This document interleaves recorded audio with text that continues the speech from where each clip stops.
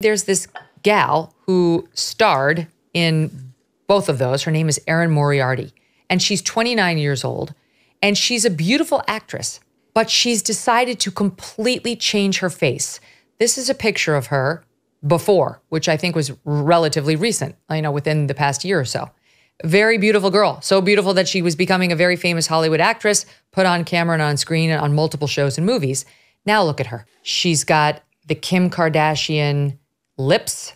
She's made her nose so skinny, it looks like a pencil now. She's got like what appear to me to be cheek implants. You like huge, the cheekbones are like out to here.